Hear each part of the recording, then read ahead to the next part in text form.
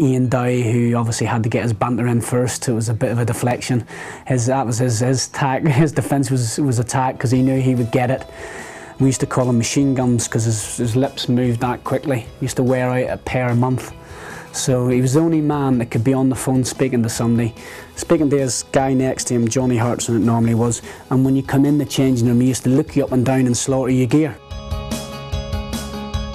Scoring against Man United, and for whatever reason I whipped off my top, and obviously not being the bronzest of guys, I got about 100 letters from the chicken run saying, if you ever please let us due warning that you're going to take your top off so we can have our sunglasses ready, because it was nearly like getting snow blindness when you took your top off. So nah, that was, yeah, down at West Ham we always had a bit of banter, you know, with the crowd. They always, the Cockneys like to have a little bit of banter. Sometimes it was a bit close to the mark, but on the whole it was a good sort of humorous banter. A little bit worried about where Man City's going. Obviously they've got the money, but let's hope they don't lose their soul. I thought it was the wrong decision. You know, obviously I thought Mark Hughes was doing a good job. He was in the semi-final of the Cup, thereabouts in the league.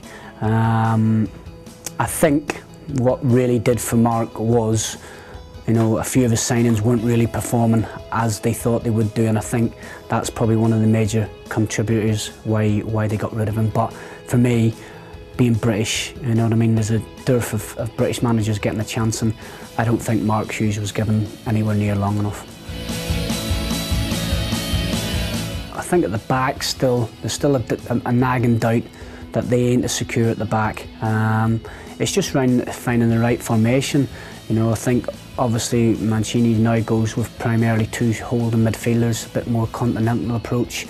But I think, you know, they have got the players that can have a bit of variation. They have got good width in Shaw and Wright Phillips, and the lad they bought from Middlesbrough, and Adam Johnson. So they have got that flexibility, and I just think it's that will get them pushed into fourth. Let's not look beyond this season, because if they go down it will be an absolute catastrophe. I've been there when you go down. We had to sell Canuti, Di Canio, Cole, Johnson. You know, I mean, it just rips the heart of you, and your best players will definitely go. Your likes of Parker will have to go, Upson will have to go, Cole will have to go. You know what I mean? So it'll be a nightmare. So fingers crossed they can just, you know, I think they've got enough quality to stay up. I'd say Roy Keane and Vieira, you know what I mean, possibly. With the other thing is Paul Ince was very quick for a midfielder, you know what I mean. He had great turn of pace, so it was difficult. You even had the likes of Carlton Palmer. How hard was it to get away from them legs? You thought you were away, you thought you were about 20 yards away, and he tackles you with one of them big spider legs. Yeah, definitely a toss-up between him and Parlo, Di Canio, you know, in terms of natural ability.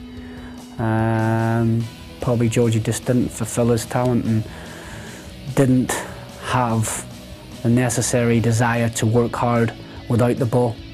You know what I mean? And all the great players are good. I think, you know, the role model for me is Ryan Giggs. You know what I mean? Best player in the Premiership over, what, 19 years. But his work rate and his honesty is fantastic, you know, and that he is for me is the complete player, is the best player the Premiership has seen. Oh, it wasn't my game. Get it and give it, tackle it, get it and give it to the flair players, as they say. I never forget that there. I remember trying a trick at Man City, and God rest his soul, Alan Ball came running out. Go, Stevie Lomas, that ain't your game. Give it to Georgie Kincladsey. And I give it to Georgie, and I think he ran up and beat about 10 players, and remember Alan Ball going to me and told you.